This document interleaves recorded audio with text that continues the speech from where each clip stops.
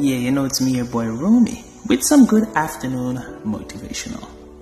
The same boiling water that hardens an egg may soften other food items like yam, banana, potatoes, etc.